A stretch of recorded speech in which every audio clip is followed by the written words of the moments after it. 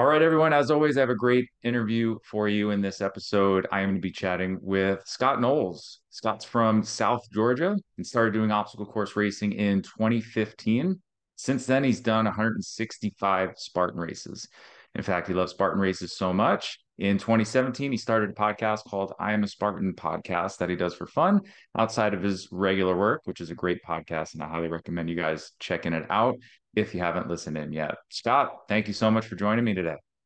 Hey, thanks for having me, man. And I just want to say you have a well better voice for podcasting than I do. I don't know about that. I don't know. I sometimes I feel it's kind of boring and you got that southern accent. So I married a girl from Mississippi, so Oh yeah. yeah, it's always fun to hear the southern twang. But I always thought, every time I listened to your podcast, I was like, man, this guy sounds so professional. He's got such a monotone voice. It never gets really excited and it never gets, lower than it should. I mean, you just got a great voice for it. I appreciate it. I appreciate it. Yeah. But you know what I love about you, at least I remember when we chatted last time for your podcast, I don't think you edit. You just do it, you get it done. And I sit here and I stress and I start over and I re-record and you just power through and you just get the job done. So Yeah, and and that equals like bad sound quality. I'm notorious for having a lot of background noise, like that white noise in the background. But here recently, I started kind of playing around with Audacity and trying to kind of take some of that background noise out and trying to like level out the volume issues in it just to kind of tighten it up a little bit better. But it's hard for me because I have to learn all this stuff, and I'm not the most computer savvy person when it comes to that. But I caught on to some of it pretty quick. But I still haven't started recording like the Zoom style meetings like we're doing here, and that's something that I'm trying to work towards as well. yeah, yeah. I mean, I'm the same way. I self-taught all this stuff, and I have a long way to go. And if I just spend a little bit more time, I bet I could clean up that audio stuff. But as long as we get the message out, that's all that matters, right? So, That's the way I um, feel too. yeah, exactly. So, I'm super excited to chat with you, and I figured let's start for maybe those that haven't listened into your podcast yet. What got you started with obstacle course racing back in the day? So I work I mean, I was already like working out all the time and like running just local 5Ks, just for fun, and I enjoyed, running 5Ks competitively, trying to place in my age group then too. But I work at a hospital and I'm kind of work maintenance over like a building off-site. It's like a three-story building. And a couple of guys in there were like, hey, we're going to go do the Spartan race and want to know if you want to do it. We'll kind of run it together as a team. And I was aware of Tough Mudder and Spartan race at the time, but the thought of going out and like trashing some good running shoes, just was like, man, that's just an added expense. You might not be able to use them again after you running them like that and running with your feet wet. Because I was already kind of having like IT band issues, and I'm figuring if you're running with wet shoes and getting off camber and a lot of these situations, it's just not healthy for a runner. But anyway, long story short, there was about five of us, and we all kind of started training and watching the videos for it. And our first race was in Conyers, or the Atlanta Spartan, in 2015. And man, it was cold. It was like 30 degrees, and I think we ran on Sunday, and it was like the same day as they had the Spartan cruise, and we were like, man, we should have went and did the Spartan cruise instead. It would have been a lot warmer. And but we ended up doing it, and I was thinking, this is probably just going to be a one and done thing for me. But man, when I finished that race, I was just, the adrenaline rush from finishing something like that. And I was expecting it to be like these clean cut trails you were running on, and it wasn't that. It was these bushwhack running trails, where it was adventure. It was adventurous to run these trails. And I guess that's what my best way to explain it is when you come out of class at recess and you're running on to get to the swings on the playground, you get that feeling again like you did when you were a kid. And I'm addicted to it. And like I said, I mean, at the time I was only running 5Ks, and I was happy with that because, I was having problems with my IT bands all the time. And so I was thinking, well, man, I won't never be able to do like, a beast distance. That's just too much. My knees will never be able to take it. And, I think like after we did that race in March at Conyers, we ended up doing like a three times trifecta that year because just me and all my buddies just got so hooked to it. It's so funny when because I have a kind of similar story, and actually a lot of people I talk to when you find out their first race, it's never like I'm super pumped about this thing and I'm gonna like love it. It's always like, I don't know, this sounds kind of silly. I'm gonna hurt myself. I don't really want to do it. So I feel like it's funny when you talk to people who've never done it, you get those looks of like, what, it doesn't even sound fun. Why are you doing this? But the only way you can really explain it is like just do it, right? Just try it and you're gonna see because yeah, I get it when you hear us talk about it, it doesn't sound great, but it's just so funny that once you go and do it, it's like, yep, it got me. Can't wait to do the next one now. Yeah, absolutely. And it's amazing how, like, once you do a few of these races, or, you do a tough mudder, and you do all those obstacles that are like really tough, you realize that the stuff you deal with on your day to day aren't that tough. Like I was when I worked at the hospital all the time, I was just riding the elevator all the time. Now I use the stairs. I mean, it's not that hard to go up a few flights of stairs, multiple times a day, and it's better for you. And parking farther away from the building, I mean, it's not that big of a deal, and you're just, adding more health to your lifestyle. And it's just all the things that come up in your life that seem like they would be a big deal to other people that probably don't race. They seem simpler to us that do. Yeah, absolutely. So I'm curious, you have the podcast now. What brought you to starting that up? Well, I think I was on my way to the last wintergreen Spartan race, and we didn't know it at the time, but I was glad I was able to do that venue one time before they quit going there. And I was just, I come across the Obstacle Dominator, the one with Ben Greenfield and Hunter Yeah, McIntyre when they did it yeah. back in the day. And, I started listening to it, not knowing a lot about who these people were.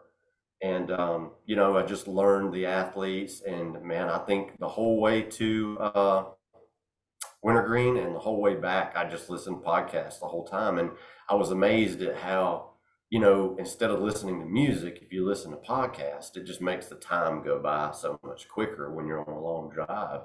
And I think I discovered Heather's and I forget her ex-husband's, but the Overcome and Run podcast, I discovered Yep, theirs on the way yep. back and started listening to theirs as well. And then I found yours right after that. Yeah, so you just want to get kind of your message out or just talk to people, a little bit of everything? Well, and this is totally like not my thing to put myself out there, and I hate the way my voice sounds. And a lot of people say, "Oh, I We like it, all I do. like it." I Yeah. hate the way I sound. Man, I hate country music, and I sound like somebody that would dig country music, and I can't stand it.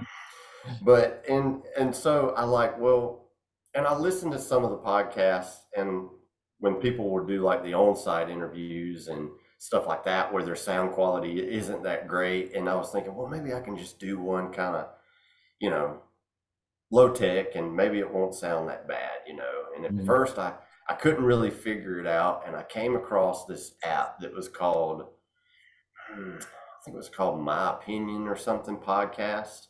And it was like a really easy way to more or less start a podcast. And you could upload your own art to it and everything. And I think within that first year, they like emailed you and said, hey, we're fixing to bring this podcast hosting, because they were hosting it too, and they were bringing that down.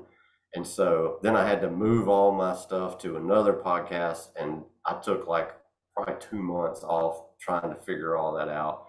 Because I'm trying to also do it free, because I didn't have a Mhm. lot of money at the time, so I didn't want to invest a lot into it because I didn't know how Yeah, long I yeah, was going to do it. And yeah. so, but yeah, at first my goal was like, well, I'm just going to try to interview somebody that goes to the different races, and just talk to them and interview them on how their race went. And then it kind of evolved into I would just see people on Facebook and they would do something and it would inspire me. And then I started reaching out to elites and stuff like that, but it was something that I would have never thought that I would have started and got into, but I liked listening to podcasts so much. I was like, well, maybe there's not a lot of this out there. So I figured Hmm. maybe I can add to it. Awesome, awesome. I mean, you're doing a great job. So Well, it's thank you. great stuff, great interviews. So always good stuff on there. Um, I wanted to talk a little bit about your training. Um, so obviously you've done a ton of races over the years. So a couple questions on your training. Number one, what do you do anything in particular? Like, or let me ask this first. Do you suffer from, you mentioned an IT band. Do you have those chronic injuries that come up? Do you feel like you keep yourself pretty healthy and you don't have many issues? I know I saw your recent post and Fayetteville, we could talk about that a little bit too. And that's kind of one of those things that can just happen. But kind of what do you do just to take care of your body to be durable enough to do all this stuff that you want to do? We start there. Well, at first, I think what I did wrong is everybody says when you start running, and I probably I've always skateboarded my whole life, but I started getting back into running probably around probably 2008 maybe. And I should have done a couch to 5K program. And they were even doing one at my hospital, but I was like, nah, I'll just do it on my own. I don't want to go up there and have to do it on their time. I can just do it on Hmm.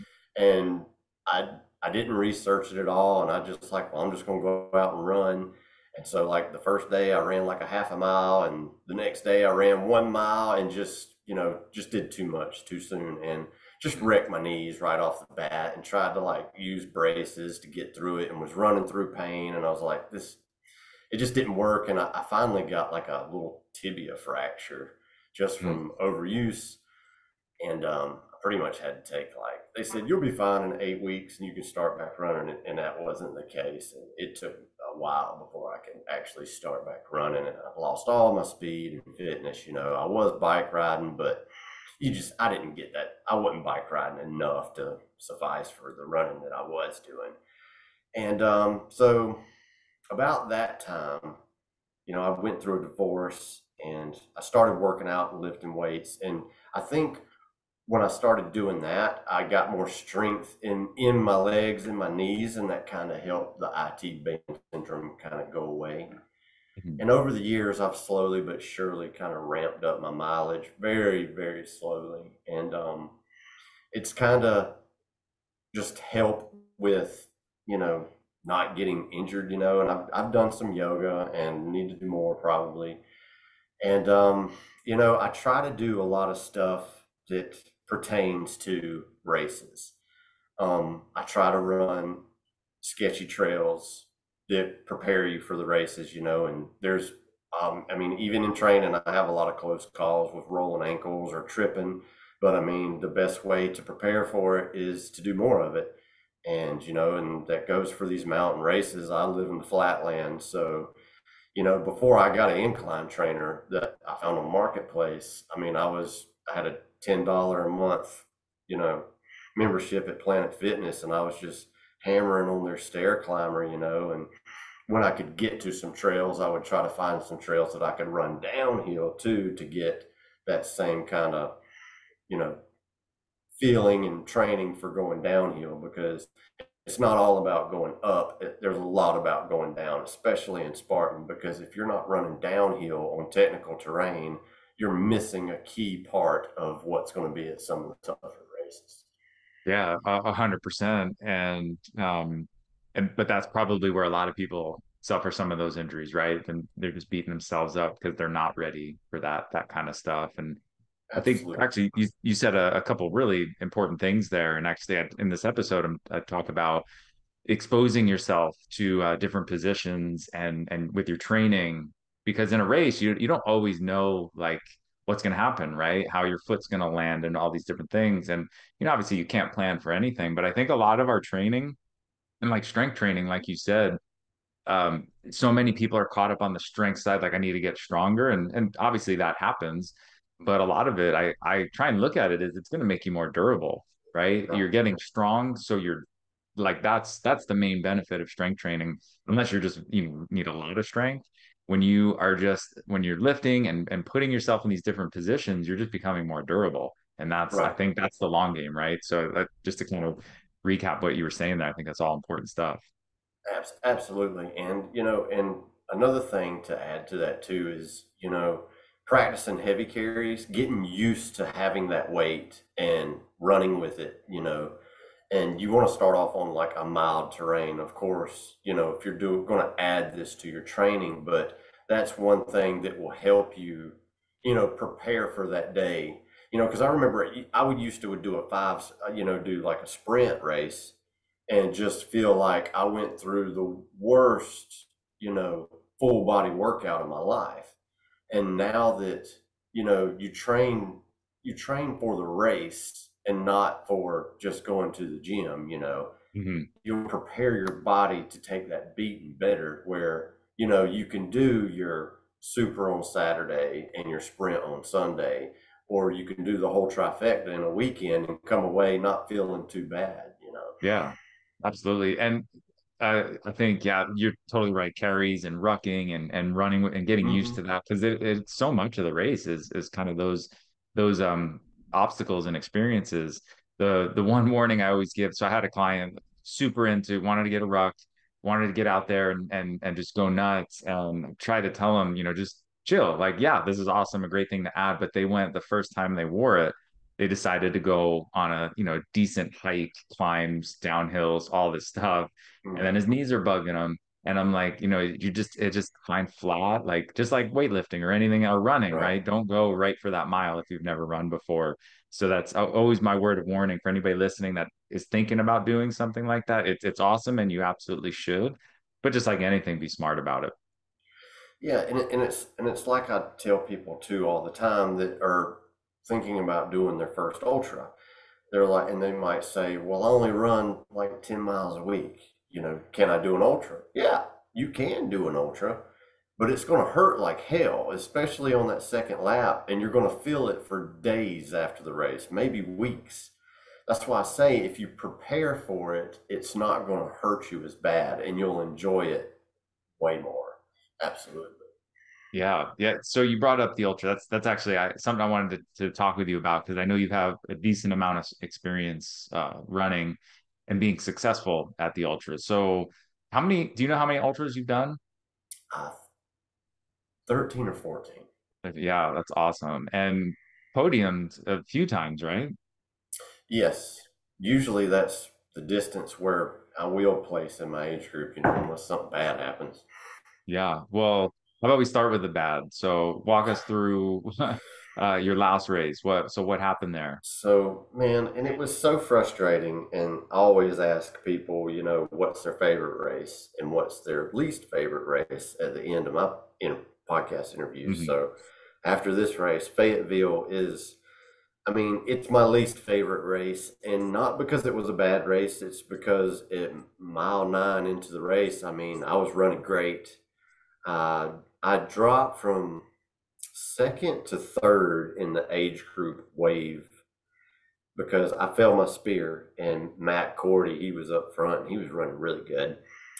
And so I separated from him at the spear, and I was running with two other guys, and we had just finished the sandbag on the ultra loop, and it was right around mile 9. And we come, and a lot of the terrain on the ultra loop was very technical, a lot of down trees and branches you were kind of jumping over and stepping through. And we come across this ditch where if you went down in the ditch, it was like probably 2 feet deep of water and kind of sketchy, but it wasn't that long of a jump. And I was right behind Ben, and Ben kind of went to the right where it narrowed and got a little bit where it wasn't so far of a jump, and he jumped across it, and I was like, "Well, that's a good idea." And I jumped across it too, and I mean, I don't remember what the terrain looked like. I usually don't have to think about that, because I'm a pretty good technical runner, but just that day, I landed right. I jumped across it. It was probably like a 4 foot jump or something, and I landed right into an ankle roll. Mhm. And my first reaction was, well, maybe I can shake it off because I've rolled my ankles before. And I tried to I took one step to go back into a run, and I was like, no, this ain't happening. And I was like, I've sprained my ankle pretty bad. And I thought I was going to have to actually call for, make it to the next volunteer and tell them to call them to come and get me because I couldn't get back into a run and walking was hurting really bad. And I said, well, I'm just going to walk a little bit and see if it will kind of numb out or get a little better. And I was able to kind of slowly work myself into a hobbling jog. And I was like, well, I'm just going to go with this, get back to transition and see how it goes. And I managed to keep some decent paces. I figured that anytime it went like downhill, and I'm talking about even like a 2 foot downhill into a ditch, I had to walk and very gingerly step down into anything like that because pointing my foot down was, it did not like it. I could go up fine because up felt good because it felt like it was stretching it out. Mhm. And it at this point, I think we were at the plate drag. It was hurting just as bad to walk as it did to slow jog. So I figured, well, I may be able to finish this race. It's just going to be a lot slower than I anticipated. Mhm. And so I come into transition, and it's like, well, I'm going for it. I'm going to finish this. I had to kind of change my mindset from competitive to survival because I just wanted to finish the race at that point. And my buddy Brett, he was in there and he was about to quit too because he was wanting to do the ultrafecta where he did the ultra, went back out for a beast, and then did the super and the sprint the next day. And he come into transition, realized he didn't have enough time, and he was just like, well, screw it, I'm just going to quit. And so Mhm. I called him for a few choice words and told him, I was like, hey, man, if I'm going to finish this with a rolled ankle, you can come and finish it with me. And Mhm. so he's like, all right, I'll go out there with you. So we ended up finishing that whole second lap together, and I was able to finish it, and it was tough. And the one thing that just kind of frustrates me the most about it is because it wasn't it was the fact that I had to change my mindset to survival, and I had to just totally come out of competitive mode and just cheer everybody on as they passed. But I was just having a good day, and I knew I was having a good day, and I was ready to push until the end. I mean, everything was going according to plan. I felt fresh. I felt good. I was running effortless, and it was sad when I had to do that for sure. Yeah, and yeah, I think then my next question that I want to ask you, I think you kind of just answered it right there. But so you've run a ton already. It's not like you were just trying to get your first one. You've finished many races before, and you knew that yeah, this you're not going to podium at this point right now. It's Mm. just I'm trying to finish. And I think how many people probably would have taken the easier path of just that's it. What do I have to prove, right? So it sounds like a couple things helped you. And you said mindset, and I think that's such an important thing, right? Where you were able to tell yourself that okay, it's not about winning right now. It's about having fun with the day and having a buddy out there and just having a Right. little support. I mean, I think both of those things anybody can take from that, right? Where that's because that's a hard thing to swallow. I'm going to do what I set out to do, and I think a lot of people would just say, "That's it, I'm done." Yeah, and that's just my personality too. I'm a community person, and I my goal is to go out there and just push myself and have the best race that I can have. You know, I mean, it's great to, get an age group podium, but that's not what it's about. I go out there just to have the best race I can have and have fun with my friends. If I have a buddy out there that's in my age group and they pass me, I'm cheering them on as they go by. I was like, good job, man. And anybody that's ran a race with me, if I pass you on course or you pass me, if I'm not just completely dying, I always say good job or, way to go. And even in the ultras, on the second loop, I talk to every single person I pass, unless it's like a huge group of people or they're already talking, and I don't want to interrupt them or something like that. But I just try to talk to everybody. You know, it gets me out of the mindset of, man, this sucks, man, I'm suffering. If you talk to everybody you see, it just makes it go by faster to me. You know, it takes everybody out of their mindset. And I think that's some great advice right there for anybody listening, because I think we all, it's hard not to say those Mm, things to yourself, right? When especially you're climbing up a hill that you just really don't want to be climbing up, and you're telling yourselves how much it sucks, and I just don't want to do this. But I love that you know, just putting it on other people of just, hey, you're doing awesome. You know, like stop right. focusing internally so much. Start helping others out, and all of a sudden you're probably walking faster, maybe jogging now, or you're not thinking about all the crappy stuff going on. And I think that's a great mentality to have. And I can test. I remember we raced together in North Carolina, Mm. and I wish I could say I was passing you, but I think I was pretty far behind, and you caught, you know, you came around a loop somewhere, and you know, cheering me on, and I think I was carrying a sandbag or something, and probably was telling myself, "This sucks. I'm pretty far behind right now," Yeah, but it helps. Yeah, if I know somebody's name, I'm like, let's go, man, pick it up. You know, I just think it's fun. I want to know everybody out there. I want to be friends with everybody out there, just so I can talk to them during a race, you know, or cheer them on. You know, it's just it's fun to me to do that. When you go to a race and you don't know anybody, it's not as fun. If hmm you know, I try to meet somebody new at least at every race I go to, at least one person, you know, and it's not that hard to do. And everybody out there is just super friendly, you know, and it's just like you said, when you're in an ultra beast situation and you're passing somebody that's doing maybe their first beast course, and you see them walking, and they might be having, you know, the worst time of their life because they may have bitten off something more than they could chew. So if you run by them and say, hey man, good job, keep pushing, you know, it might be just a little bit of motivation it takes to get them to the next obstacle or finish the yeah, race. And I feel like everybody needs to do that. yeah. So if you're one of those people that wants to concentrate on your race and you don't want to talk because you feel like it's going to affect your breathing when you're running during the race, don't run next to me. Or you can run next to me and I'll just talk your head off and you don't have to say anything back because I'll do that Yeah, too. I was just gonna, you're probably the best person to run next to, right? You just keep going, and they can focus on their breathing, and maybe just get a little one or two words in as you're breathing. But Yeah. so so like I said, you've had a lot of success with the ultra.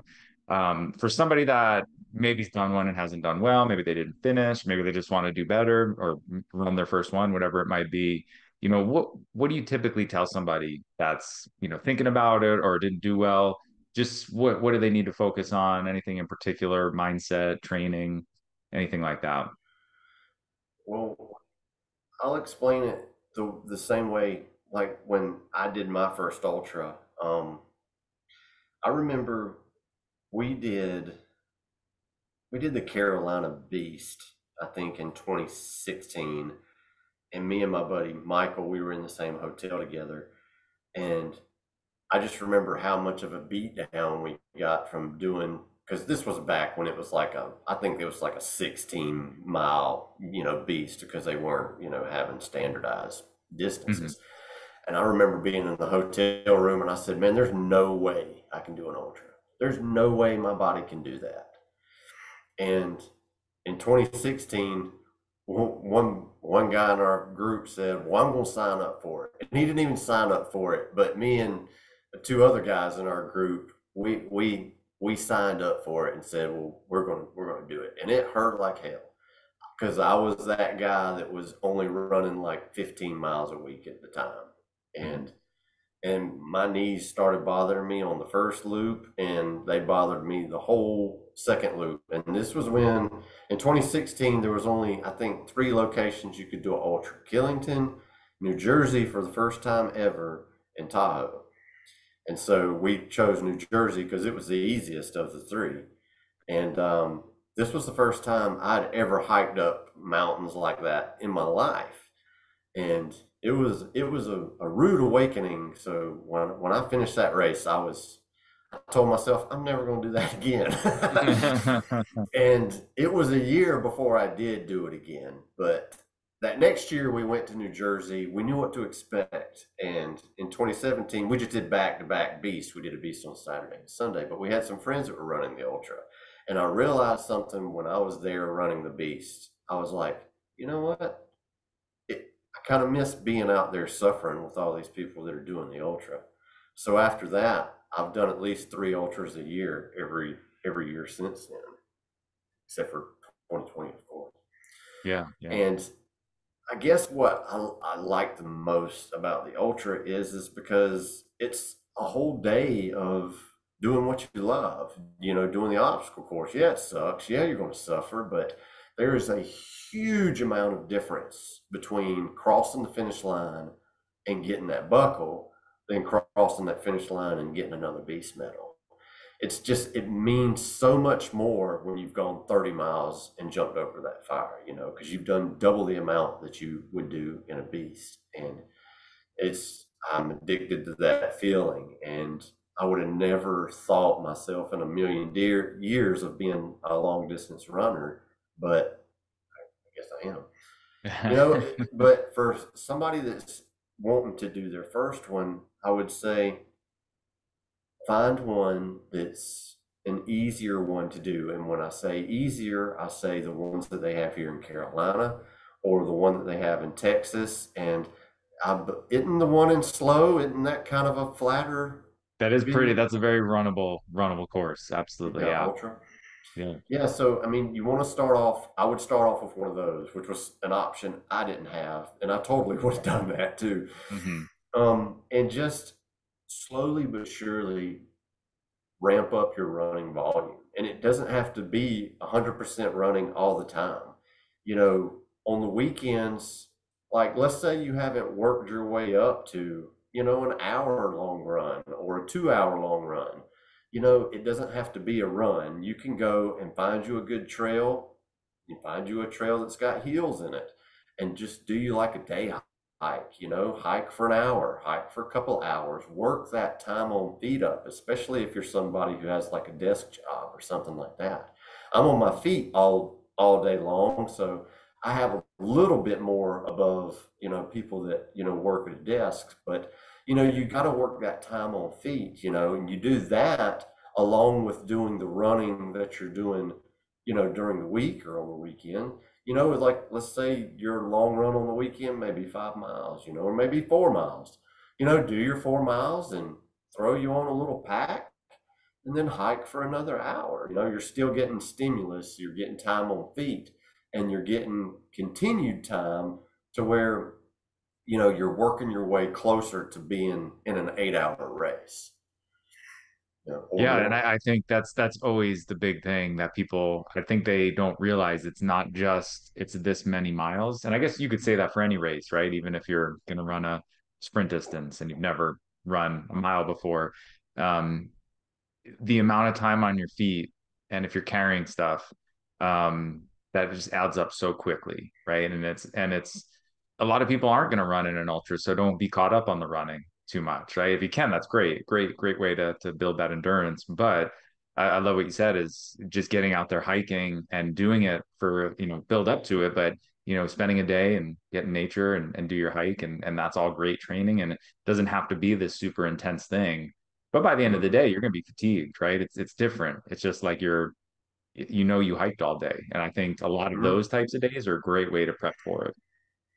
Yeah, and I know some people that will go and try to walk a whole ultra, and if you walk with a purpose Hmm. and maybe take a little bit of jogging here and there, it can be done. Yeah, yeah, absolutely. So what's your next ultra coming up? Do you have anything planned yet? Yeah, I'm signed up to do the Killington Ultra, so hopefully I can have my ankle healthy by then. So that's How's in it feeling right September. now? It's pretty sore, man. I'm walking around at work because I usually get 10,000 steps just walking around at work. So Hmm. it's something I'm having to be on it, but it's getting better, but it's slow. It's slow. Yeah. I'm 2 weeks in almost now, so Yeah. it's pretty Yeah. slow. I was thinking it would be a little better than this by now, but what's hurting my feelings the most is I'm not running, and that Mhm. and I feel like when I get to start running again, it's going to be like starting all over again. Yeah. But I'm sure just with everything you've done, it may, but you're gonna get it back fast. So you just have to always keep that in mind. Um, so I'm curious, what like, when you're not injured, what is a typical training week look like for you? So typically, what I'll do is I'll try to run. I usually will run anywhere from 25 to 40 miles a week, and it's kind of like something I'll do on time a lot. But I really don't train by mileage so much. I usually do it by time. Mhm. Um, and the reason why is because I don't want to say, well, I'm going to run 15 miles on Saturday because a lot of the trails I run on, it takes a long time to run 15 miles on the trails because they're just not clean trails. Mhm. So I usually will try to do a 2 to 3 hour long run on Saturdays. And sometimes, it'll be something where I just try to stay in zone two or zone three, or I might do a ladder in there, depending on if I've done any speed work or threshold work during the week. And I try to at least, with my incline trainer, I will try to do at least one workout a week where I'm just trying to get some gain. And it might not be running, it might just be power hiking because you'll notice really quick when you go to these races that are super steep, you might be able to run uphill for a little while, but when it's constantly going, you're going to be power hiking and you Mhm. need to have that power hiking skill down pat. I would love to say I could run all of them, but I can't. Yeah, And I'm right up there. I try and make it all up as much as I can downhill because I know my uphill is definitely not one of my strengths because it's that power hike and um but some people you see them go for it and then those are the ones you can typically catch up to because they're just done by the time they get to the top. yeah. And I usually will do like some type of weight training, twice a week where I'll try to just do my legs and do my core and work on my grip and pull ups, and there's Yeah. nothing scheduled to it or nothing like that. I just Hmm. go and do what I feel like doing, a couple of times a week, just to try to do something like that. And on a good week, I'll usually work one carry workout in there too Okay. and I'll usually go to a sandbag just because it's just easier to run with a sandbag than it is with a bucket. Gotcha. Absolutely. Well, I hope that that ankle heals quick so you can get back to all that stuff again. Me too. Well, you mentioned your least favorite race. I have to ask, what's your favorite? So um, I would probably say, and it's a love-hate relationship, but that's Killington, Vermont. Okay. And the only race distance I've done there, I mean, I've done a sprint on Sunday after doing the ultra there, but the only distance I've done there is the ultra. Hmm. And after doing that, I don't know if I could go there and I mean, I'm sure I could go there and do a beast, but if I went there and did a beast when all my friends were doing the ultra, I would be like, man, I wish I would have signed up and done the ultra. Yeah. Yeah.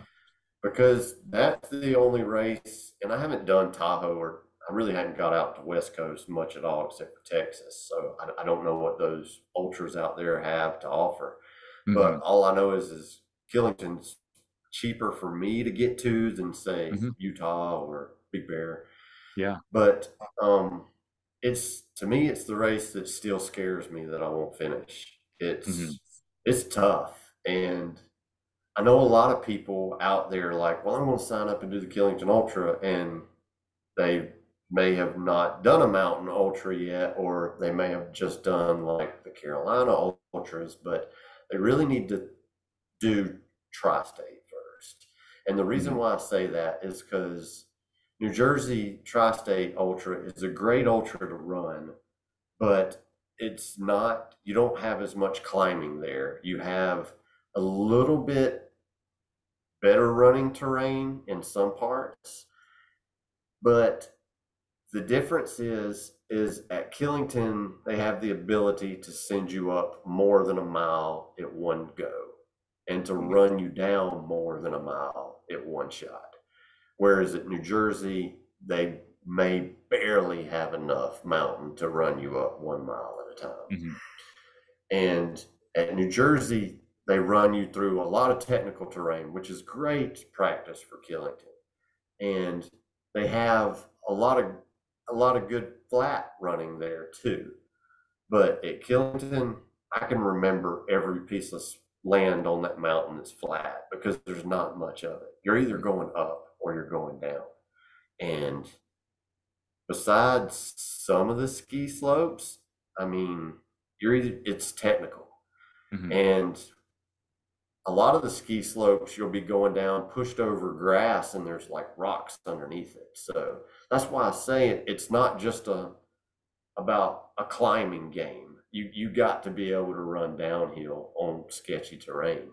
And there's Mhm. some really sketchy trails in the woods at Killington that they send you down. And it's just a skill you got to work on. And I mean, my best time at Killington is 10 hours and 10 minutes, I think. And that was good enough for that year. It was good enough for second place in my age group. And I was like, I don't know, 10th or 15th overall in all the age groups. So Mhm. if anybody out there is thinking about doing Killington and they haven't done tri-state, just think about that. It was Mhm. 10 hours and that's how good it was. It's a 15-hour shutdown on the race. So Yeah. it's just something to take in perspective. And Yeah. I'm, I mean, Yeah. and I don't, and I did this in my podcast too. I'm not trying to crush anybody's feelings or say, "Hey, I'm better than you." I'm not saying that. I'm just trying to tell you, and I did this with my last interview, Jonathan, because he went there and did it. And but I'm just so in a flat venue for an ultra, I'm in the 6 hour range. At Killington, I'm in the 10 to 12 hour range. I Mhm. mean, and what my and I give you this example just to know how difficult this venue is. And it's like I'm not trying to crush people's hopes and dreams of trying this race one day. I just say if you haven't done New Jersey first, you should do New Jersey because it's easier.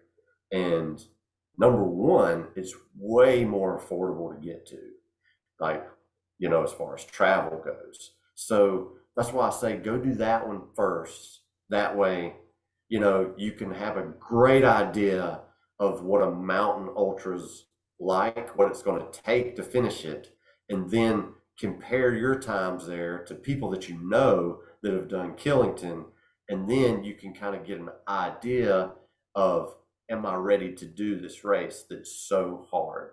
Because Mhm. I think Killington usually has a 40% finish rate, and a Yeah. lot of It's it's it's brutal.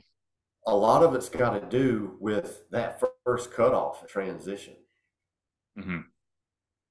Yes, I've done the I've done Killington the East and did it kind of as a I guess you'd say fun. Me and my wife just wanted to we were on the East Coast and did it and I mean I remember the start line. I don't remember another race where you start on a hill Mm, like leaning forward, right? Because you're you're on such a steep incline and then and I was joking because my wife actually started running and she took off, and I'm like, "Where are you going? Like, let's go easy out of the gate."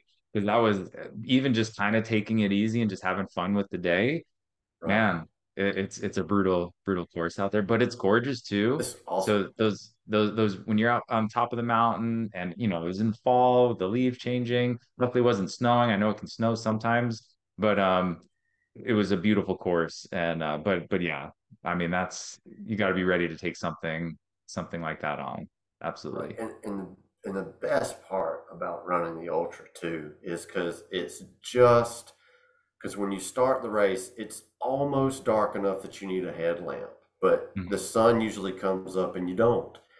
And by the time you get to the top of the first or the second climb, the sun is rising and you get to look over the whole valley and just watch that sunrise. And you're like, yeah, this is why I come and do this every year. I mean, it's awesome. And like I said, being a flatlander and being able to go there and just have a good race is just it's awesome to me, you know. Yeah. Awesome. And Awesome. that's Well, why I would say it's a love hate relationship, but that would absolutely. that's absolutely my favorite race for Yeah. sure. Awesome.